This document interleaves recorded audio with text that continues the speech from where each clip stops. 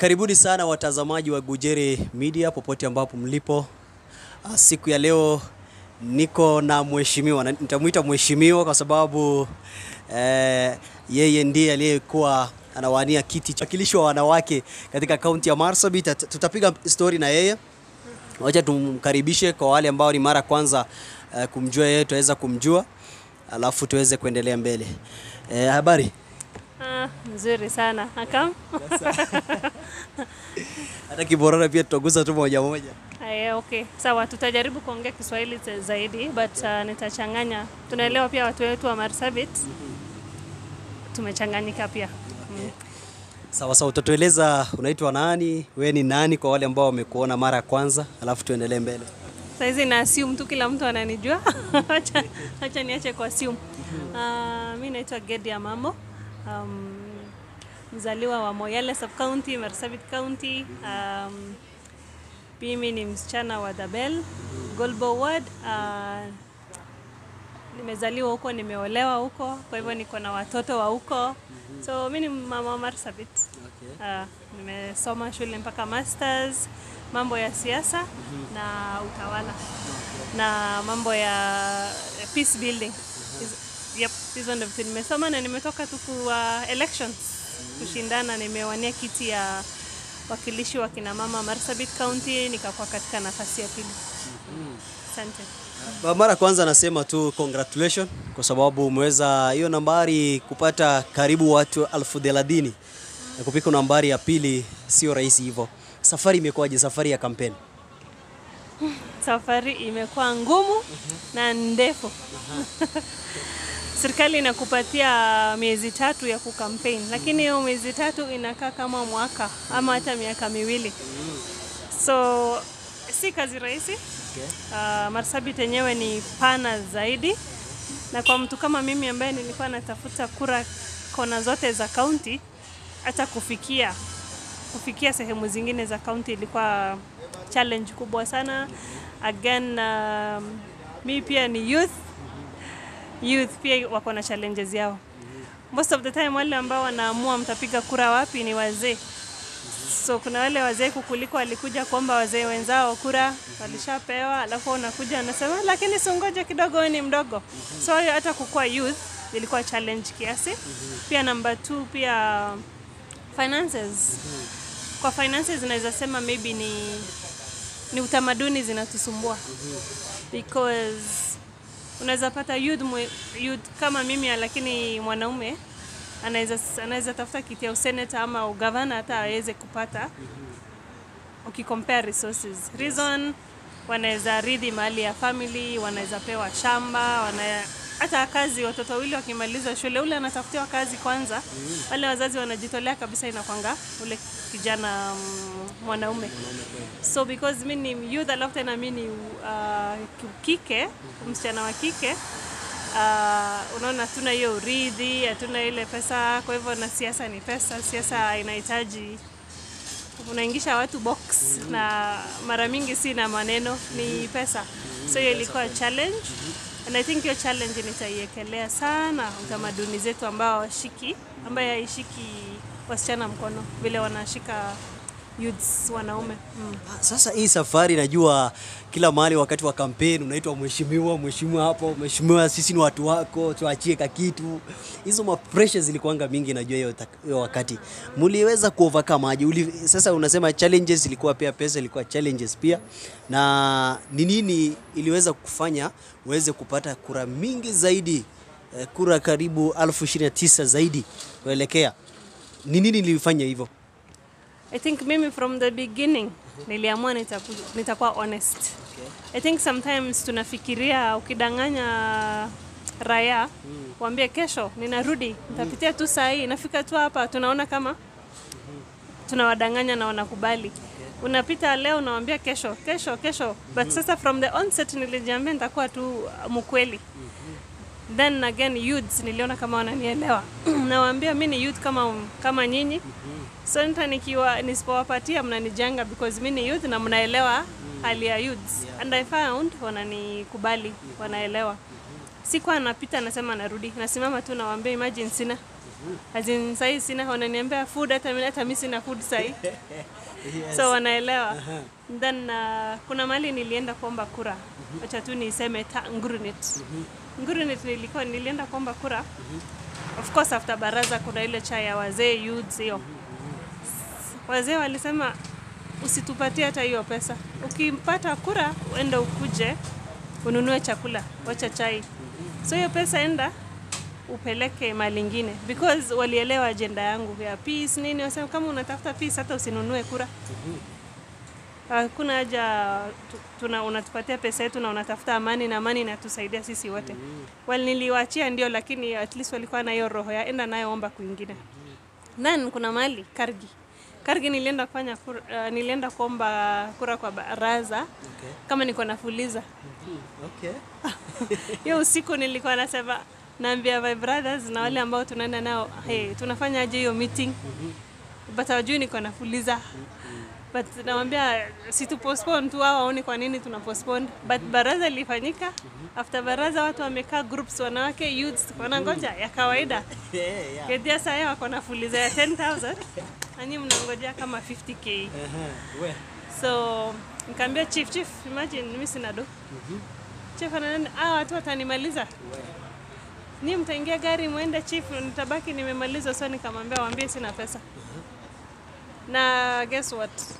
Watu wa Kargi walisema enda, ukipata pesa chukua namba ya chief, hata usitume na M-Pesa, withdraw weke kwa basi utume.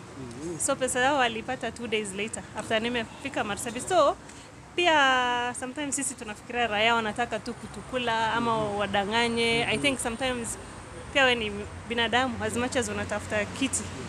Kama ningeenda na ile niko na pesa na wakatia na sina, then ningejiaibisha. But I think most people walipenda hiyo honesty.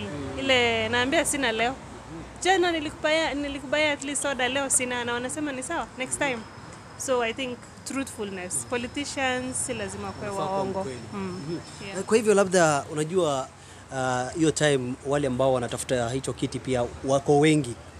Na kuna wale unapata hata sisi tukienda kufanya covering tunapata kuna mmoja kwa hiyo baraza ama kwa hiyo meeting kwa kampeni ya huyo mtu mwingine, na kwa mpinzani pia kesho ako. Mtatofautisha aje? Unaona kama huyu mtu ananisupport ama ana support mpinzani wangu, utatofautisha aje ndio maybe hata uweze kuwa na hiyo hope ya kwamba atakupigia kura? Hey, hawezi jua. Hawezi kuwa sure. Kwa sababu ukiita, tuseme ukaenda Dabel kuita baraza, watanikujia wote, watakujia madamu mwingine, madamu hautajua. But then kuna watu tu wanakupenda somehow tu, kuna watu kila mahali wanakupenda na wanakupigia simu wanasema ile group wanakudanganya wako hii sehemu. So ukikuwa na, mimi nilikuwa nawaita beacons. Ilikuwa beacons, sasa sijui nilikuwa nikaa na utuba nini sasa kwa Kiswahili I don't know. Mimi nilikuwa nawaita beacons. Every village unapata, hata after baraza kubwa baada wiki moja kuna wale watu walipenda vile naongea, wanashinda wakinipigia. Sema unajua ule mtu ulikuwa umeshika ile siku, leo ameenda kwingine, umuongeleshe. Anarudi ama anasema acha tu niende huku, nimepewa kitu fulani. So ukikuwa na hao beacons ndio unaweza jua. Otherwise baraza kila mtu atakuja na kila mtu atakuombea. Wazee wataombea kila mtu. Utaweka ile blanketi yetu ya warindile, nyi wote mtaombewa. Na kila mtu utapeana pesa. Hata unaweza kuja upeane pesa kuliko mwingine, but haimaanishi watakupigia kura. The only place unaweza kuwa sure ni maybe mali umezaliwa. Na hiyo ni kama tuseme Dabel, hakukuwa na mtu mwingine anatafuta women rep ambaye amezaliwa huko. Kwa mimi tu maybe hiyo unaweza kuwa 90%. So kama tungekuwa wawili bado ningeka bidii kama zile sehemu zingine. Pia tuseme mali nilioleka kwa Rendile, hakukuwa na mama mwingine Mrendile. Unaweza sema hapa maybe 60%, but hautawahi hesabu mali 100% ati locked. Yeye mtu unamwambia Gurunet locked, Kargi locked, sijui wapi locked. Hizo locked nilikuja kujua you can't lock people. Na unaona tu mtu anakuambia amekupigia hata kuombea nini, tumekupea yote hata usirudi, shock. So hawezi jua. But siwezi sema wanatudanganya because imagine ukita baraza wakwambia waenda tu atukupigia. I mean itakaaje? Haiwezi kwa poa. So hawana option. Sisemi raia pia sidhani wako na option. Kuna watu wanasema kwamba maybe raia watu wanapenda sana pesa. Kuna watu wanakufuata tu kwa sababu ya pesa. Unajua hata kukupigia kura au hata kupigia, lakini ni pesa tu wanataka. So utatofautisha aje? Unaona kama huyu ni mfuasi wangu ukweli na huyu si mfuasi wangu, hawa si, hii area si yangu na hiyo area ni yangu, utatofautisha ujue aje? Kitu moja yenye nilikuja kujua ni ninakuomba kura, naomba kura yako, nasimama hii kiti. Kama utaniuliza leta ya chai, hiyo ndo the first thing unaniambia, mimi najua huyu anipei kura. Hivyo ndo nilikuwa najua. Ule mtu anataka kukujenga, sababu niambia haya wewe ni nani, kwa nini unatafuta hiyo kiti? Huyo mtu anakaa kwa na interest. Alafu by the time unaongea sema sasa ubaya, nilishapatia mwingine ahadi. Mwingine anakuambia sawa niko na wewe, unajua huyo ni mtu atakujenga. But mtu akijua tu mimi natafuta kiti fulani na amekuitisha pesa, 80% huyo mtu akupigi kura. Cause kwa nini anakupigia? Akujui, hajasikia mawazo yako, ajui manifesto yako, but amesema tu lete basi ya chai. Kuna wengine hata wanakuitisha chai baadaye wamepata namba somehow. Sasa niko na group ya 100 people. Kama unataka hii kura 100, lete kitu ya chai saa hii. Inakuanga ngumu sana. Zile messages tulikuwa na kuna mtu wako na kura 1000 mali amefunga, tuma lunch. Mwingine amefunga ya 200 mali. Mimi na familia yangu kwa nyumba yetu tuko na 20 votes. Hautaki? Ukifuata hizo, watu wenye unashindana nao pengine ni watu wako na pesa na wewe hauna. Hata utafika mwisho, utaacha tuseme sasa hii kura 1000 imeenda, hii 200 imeenda, hii 20 kwa nyumba siniache tu. You know? And hadi sometimes mtu anakuambia sasa ile kura 1000 ulikataa nimepatia madam fulani. Kwa sababu ulikataa kutuma kitu. I mean ukikuwa na roho weak auendi mbali. There's a time wali create hata WhatsApp. Now this is the funniest thing nili experience. Wali create page inaitwa Ghedia for Women Rep 2022. Wameongeza watu 200 people something. Kwa hiyo group mtu akasema sasa mheshimiwa atume bundles. Ndio tu blog. Mimi siko online, hata sijaona hiyo message. Kumbe watu walikuwa wakiitisha bundles, maybe ni admins tu, maybe ni 100, si kitu maybe ningeshindwa. But because mimi sikuwa online na sikuona, then next time narudi kwa network nafungua page ilichangewa. Wacha tu niseme jina yenye ilibadilishwa. Wakasema page has been changed from Ghedia for Women Rep to Tume for Women Rep. Kwa sababu ya bundles. Messages hata sikuona au ni 200 people. Kama na hiyo group huko na habari venye walisema sisi ni dahads wako youth fulani wa town fulani na tunataka kukutengenezea group tukuwekee youths wote, and I was like sawa tuko pamoja. Kwanza nikipata kura ndasimama na nyinyi kabisa. The next week group ilichangewa jina. Unafikiri hata niliuliza? Hata sikuuliza, nikasema I just learned, nikasema hey, sometimes youth wetu pia maybe I don't know. Is it just pesa? Maybe ni hao wawili tu wenye waliunda group, the two admins. Maybe see the 200 people in the group. Unaweza pata hapa wengine hata walinipigia tu. So sasa mafans wako saa zingine kuwajua, yani unajua watu wako na shida tofauti tofauti. Hii wakati wa campaign kuna mtu anakuletea tu shida na kuambia hata sina chakula. Unajua mtoto wangu ana school fees. Yani watu najua umesumbuliwa sana. Unafanya nini? How do you overcome that? Una treat aje hao wote equally? Uweze kuona tu, usione ya kwamba hujasaidia huyo, uweze kusaidia wengine, ujue kwamba yule mtu ako na genuine excuse ni gani. Utajua aje?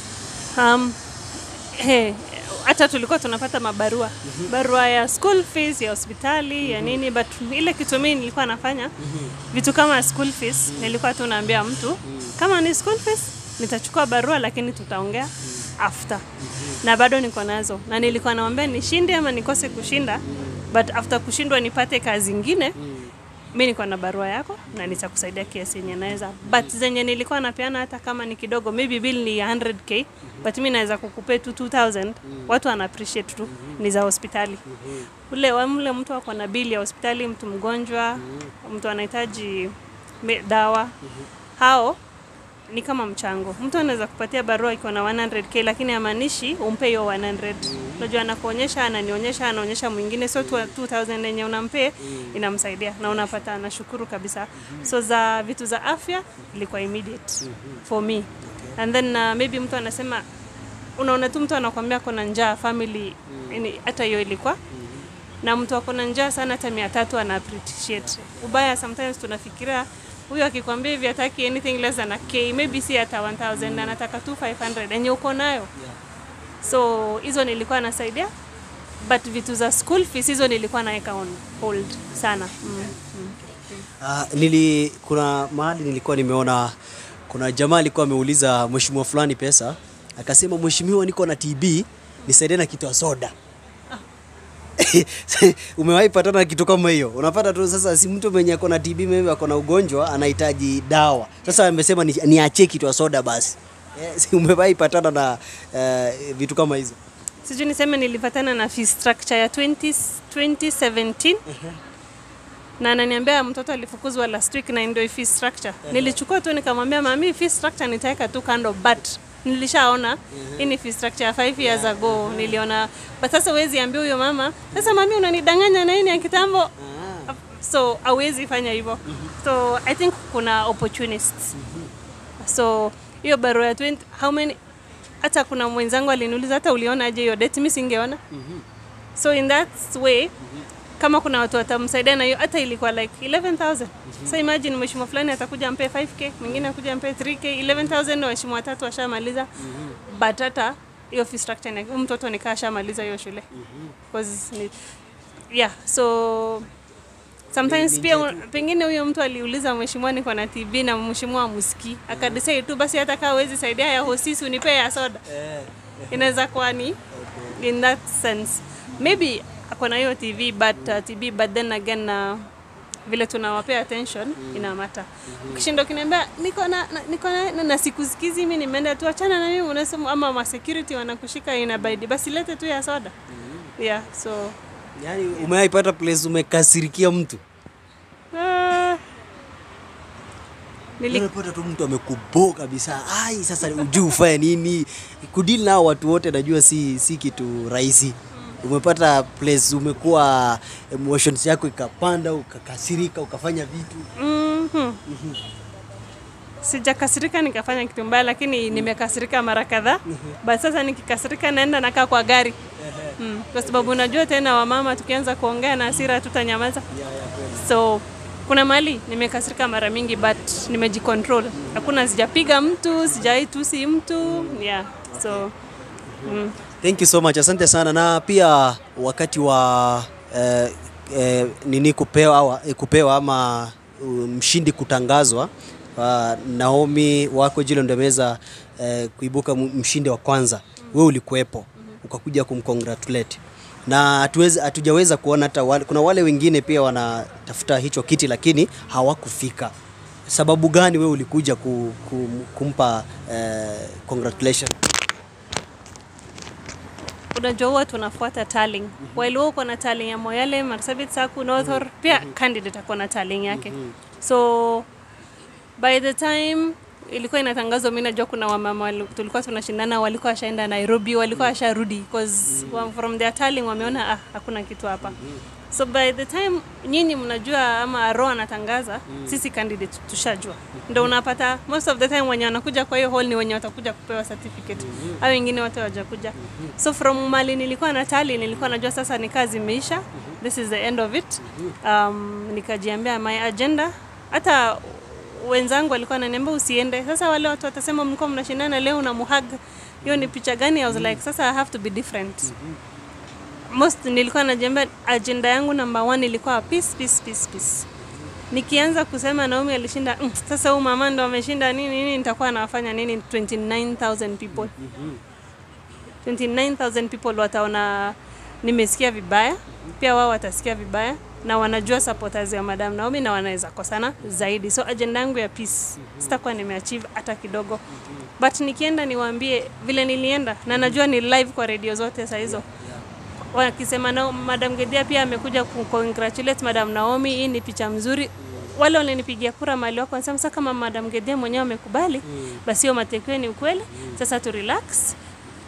Hivyo I mean hata nasikia nilikuwa naambia watu msherekee tu kwa kiasi, watu wa Madam Naomi msisherekee kuumiza wafuasi wangu roho. So that kuna after that nilipigiwa simu nikaambia kuna watu walikuwa wamejiwekea mbuzi ya kuchinja na hawajachinja kwa sababu walisema Madam Ghedia alisema tusiumizane roho. And that person akasema wacha umesave hata life ya mbuzi.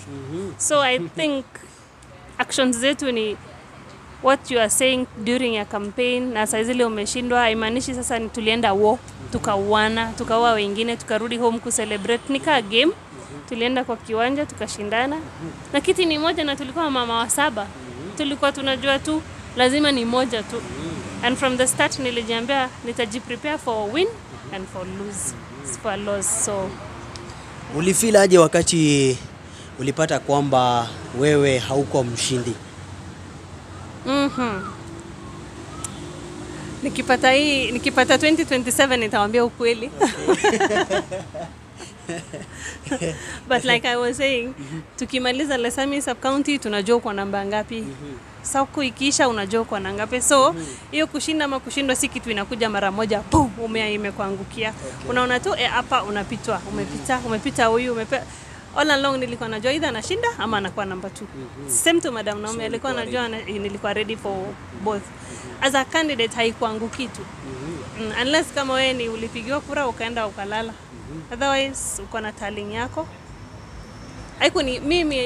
Haikunipata as a shock. Nilikuwa najua candidates wote wanapata nini from wapi throughout. Na labda tukimalizia, ni nini ambacho mwanasiasa anahitaji akiingia kufanya campaign ama kutafuta kura? Ni nini ambacho unahitaji wewe kama mwanasiasa? Unahitaji roho. Mbona umeanza na roho hivyo? Wacha mnasema tu Nairobi wanasema character development. Siasa inaweza kukupiga character development kabisa. So lazima uwe na roho because utatukanwa. Utapata propaganda. So first of all uwe na hiyo roho na hiyo akili that unataka kufanya hiyo na roho na mind yako umejiaccept. Whatever the outcome, nikirushiwa matusi ama nisifiwe in equal measures, I am ready. Ya kwanza. Ya pili, I think unahitaji familia yako. Sometimes mtu amesimama alafu nilikuwa nasikia sema huyu anasimama na hata familia yake yuko naye. So unahitaji familia yako amekubali hiyo plan yako. And then going wider, your community. Kuna ile endorsement by community. Ukifeel like mali nimezaliwa ama mali nimeolewa kwa na mimi, unapata courage zaidi.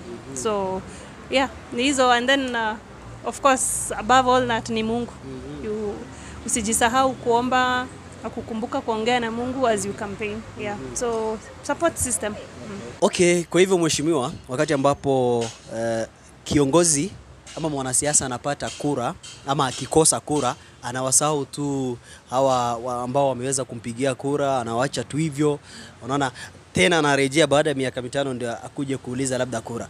We hii miaka 5 plan yako ni gani haswa? Already nimeongea kwa radio kadhaa. Nimejaribu kubaki nikizungumza na wale walinipigia kura na pia watu wa Marsabit kwa jumla. Tayari nimeongea kuambia kuna mwaka zingine na governor wetu alisema mwaka 5 ni siku 5 tu. So tutafika tu saa inarudi, msinisahau ile tu kwa ape moyo that wasipate stress because tumeshindwa, ni mchezo. Na mimi nimekubali pia wao wakubali kama mimi. But then nikikampaign pia siku anasema nitakuwa na pesa mingi ya kujenga barabara, mashule, maji. Kwa tu nasema watasikika, mashida zao zitasikika kwa serikali. Shida ya wamama, youth na wale ambao kuna ulemavu. Na hiyo ni kitu naweza fanya without kukua kwa parliament. So nitasukuma wale ambao wako kwa ofisi sahi. Na kwa katika nafasi ya pili kwanza inanipatia moral kabisa. Sasa yule alishinda, unaona anafanya hivi, mungenipe ile siku ingekuwa hivi na hivi. So bado niko na voice, bado nitaongea. Na hiyo ingine ni kusukuma governor. Vitu za barabara, za shule, za sponsorship ya shule, maji, afya, yote ni katika ofisi ya governor, sio hata ya woman rep. So kama mama na msichana wa Marsabit County, saa hii nikiongea hata governor Shiro nikisema watu wa fulani wanahitaji chakula kwa sababu saa hii kuna kiangazi na umenyamaza huko Nairobi na watu wanakufa Marsabit, ataamuka because anajua huyu si Ghedia tu anaongea, huyu ni ako na 29,678 voters. So akiongea anaongea ako na hiyo sauti yote. So atachukulia maanani. Unlike mtu yote mwingine akiongea sahi, huyo ni nani? Msichana mdogo tu. But sahi si Ghedia tu, sasa ni Ghedia na watu 30,000 behind her. So in that sense, tuseme if it was 2017 tulikuwa tuna vita kuwana, county ilikufa, then ningekuwa nimeongea, tumesumbua hadi Uhuru, sema watu wetu wanakufa na ufanye kitu. Siasa, politics na pia utawala wanaangalia numbers, uko na watu wangapi nyuma yako. Ukiangalia record asema huyu kumbe anaongea kwa sababu ya hii, so sitanyamaza. Wale natafuta kazi, lazima utumie fedha kidogo, uende upatie wa mama at least, hata usaidie tu katika hospitali wakijifungua, unaweza wapelekea nguo za watoto wadogo, unaweza wasaidia na bill, hizo ni bill si mingi sana. Unaweza kana water tanks, si lazima ukue kwa ofisi ambaye wanaletewa maji na kuseme na county, lakini wanaweka wapi, pengine wana plastic tanks.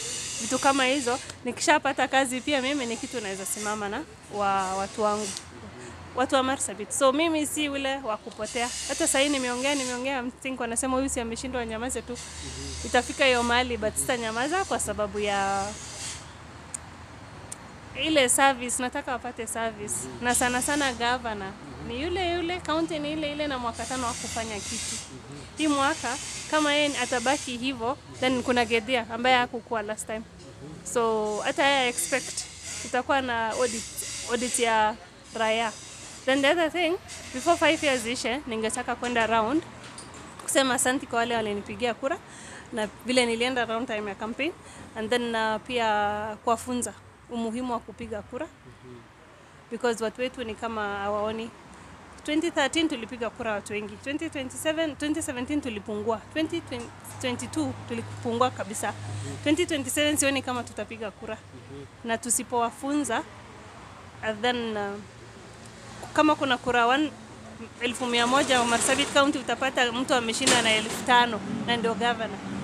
Sasa mtu alipigiwa na watu 5,000 na anasimamia county ambayo iko na 700,000 people, hata hawatapata services. So umuhimu wa kupiga kura, and then pia kazi za hizi ofisi. Watu wetu niliona hawajui kazi ya ofisi ya governor, kazi ya usenator na kazi ya women rep. Sometimes naenda mahali naambia ukipata tujengee tu hii barabara. Hakuna mahali katika sheria women rep anaweza tengenezea barabara. Anaweza shikana na MP, anaweza shikana na governor, lakini kivyake si kitu wa kikampeni anasema nikipata nitatengeneza barabara. So kuwafunza hizi ofisi, kitambo serikali kuu ilikuwa inafanya kila kitu, but county vile ilikuja, wale walielewa, wale wasomi wameelewa, lakini wale wako mashinani kabisa hawajui. Nikiomba kura ya mama kwa sasa, mimi hata hakuna haja tunapiga. Ni ya nini hata? Because atuwape elimu. So one of the thing nataka kufanya ni civic education. Okay. Sawa. Na sasa labda kwa wale ambao ama kwa upande ambao wameweza kukupigia kura, ulipata wapi kura zaidi na kura ndogo?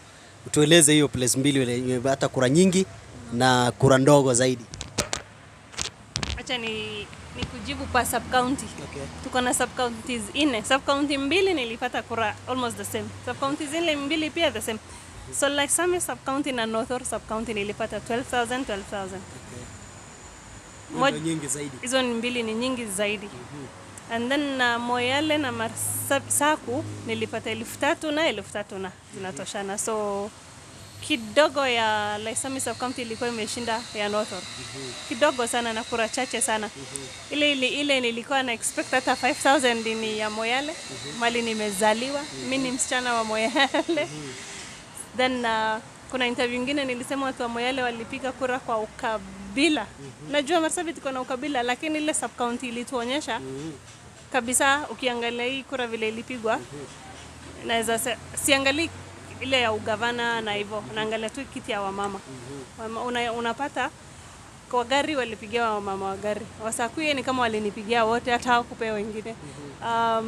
Waborana walipigia wasichana waborana tu. So Moyale jamii nimezaliwa iko Moyale ndio na ni jamii ndogo. But nilipata ya jamii yangu na nikaongezewa na ya Wagabra. But hawa wengine except friends, wale tu marafiki. Wale wenye nilienda nikaomba nena. So but hiyo si ya Moyale peke yake, ni kote, but ya Moyale ilionekana zaidi. Unajua sasa kama Northor walitupigia according to coalition. Ile kuna ule alikuwa ameshikwa mkono na Ukur, walipata kura. Kuna ule alikuwa anashikwa mkono na kula ule ni Mgabra, alipigiwa pia. And then kuna mimi nilikuwa kwa coalition ya Mheshimiwa Chachu, tulipigiwa. I think hawakuangalia that huyu mwenye Chachu alileta ni Msakuye, mwenye Ukura alikuwa na support ni Mgari. Unapata walitupigia sisi wote. That's why na compare na Moyale. Moyale haijalishi ulienda na nani, kabila. So yeah, hivyo ndo nilipigiwa kura. But then again, unapata candidates wengine, kuna sub counties hawakupata hata kura 300. Maybe na wako na 100 nini, inamaanisha mimi kuweza kupata 3000 votes, at least 3000 from each four sub counties. Then inamaanisha candidate yangu ni inakaa kila mtu alikubali. Cause mimi naweza sema wale wa mama hawa Nodora kupata kitu, na Sami sawa kupata anything, walipata tu Moyale kidogo, Saku kidogo hivyo, and vice versa. So yeah, but mimi nashukuru sana. I think my call watu wa Marsabit wali accept. Isipokuwa ikifika kwa ballot ni ile ya mtu wangu ni nani kwa hii ballot. Kama kungekuwa na mtu wangu ni nani, maybe sasa ningekuwa hata ningevai governor na nishinde, but because of mtu wangu, tribe yangu, then inafanya wengine wetu tuweke dreams zetu na tuishi nayo hivyo. Thank you. Na labda tukimalizia sasa, tueleze ni nini ambacho umejifunza katika hii kinyang'anyiro ya kutafuta kura, kutafuta hicho kiti. Ni nini ambacho umejifunza as general? Kwanza nimejifunza watu wetu wako na shida sana. Okay. Kuna baraza nilikuwa nafanya nasikia kulia. As simple as watoto tu hawana viatu. Mchanga ni moto, mali zingine ni mawe, watu wako na shida sana. Hospitali hakuna madawa, maji all over. Watu wetu wako na shida kabisa. Na mara mingi nilikuwa naambia afadhali sasa ile serikali ilikuwa serikali ya Nairobi, hii county haitusaidii. Then ndio maana nilikuwa nasema hata kuwafunza kazi ya county na vile wanaweza itisha serikali kwa hudumia, niyo njia moja. Ile nyingine nimejifunza Marsabit iko na utamaduni mingi. Nikitoka Merile nyimbo ni tofauti, nikifika Turkana land ni tofauti, Borana, Gabra, yani mila na watu ukifika mali kwao wanaishi, wanakuimbia, wanakukaribisha na ile nyimbo zao. Nimependa hiyo mila that bado tuko nayo. And then nimejifunza tu pia, lazima ukuwe na roho kusimama siasa. Hiyo roho lazima ikuwe. But overall pia ukiwa na dream na ukae nayo, watu hata waijua. Na ukisema nikitaka kuwa governor leo na sina pesa, sina nini, sina gari, yani utakufa na hiyo dream.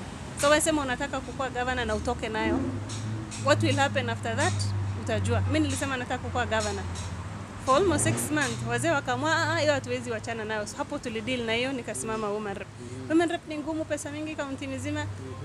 Ningefikiria hivyo singeenda, but because nilipata msaada kutoka kwa watu wengine. Mungu anafungua njia, so we step on your dream, sema unataka kufanya, and then let God open the doors. Thank you. Asante sana watazamaji popote ambapo mlipo. Siku ya leo tuko na mwanadada ambaye ameweza kuwania kiti cha uwakilishi ya wanawake katika kaunti ya Marsabit, akaibuka nambari ya 2, na ndio tumeweza kupiga story na yeye. Labda mheshimiwa utapea tu kwa wale ambao labda wamekupigia kura na hawajakupigia kura, neno moja, dakika moja tuweze kumaliza. Wanipigie kura 2027. Wakupigie zaidi. Hawa watu wengine pia ongezeke wakupigie. Hata wenye wako nipigie, lakini tupendane, tuishi kwa amani. Cha muhimu sana kwa Marsabit County ni amani.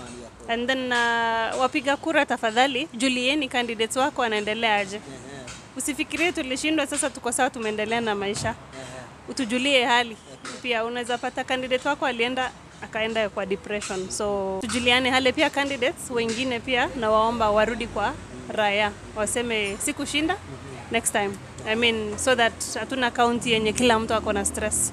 Yeah, labda kwa wale ambao wanataka kutafuta kuanzia sasa hivi watakupata wapi social media? Facebook Ghedia Mamo, Twitter Ghedia Marsabit, TikTok Ghedia Marsabit, and Instagram Ghedia Mamo. Okay. Search to Ghedia Mamo. Yeah, so hizo zote. Thank you so much. Asante sana na kuwa hata kama unajua kuna wengine wamekosa kura ukijaribu kuwatafuta ni ngumu sana kuwapata. Lakini asante sana kwa kuitika wito wetu na kuwa mgeni wangu siku ya leo. Asante sana. Kwa hivyo watazamaji popote ambapo mlipo, nasema asanteni sana. Tumeweza kuwa na Mheshimiwa Ghedia Mamo siku ya leo, na tunashukuru kwa wale ambao wanaendelea kutazama video hii, na kama ni mara yako ya kwanza na kuomba uweze kusubscribe, like, share and comment, na tutaweza kuzidi kuendelea kukujuza yale ambayo yanafanyika katika kaunti ya Marsabit na nje ya kaunti ya Marsabit. Mimi ni GuJere na kutakia wakati mwema.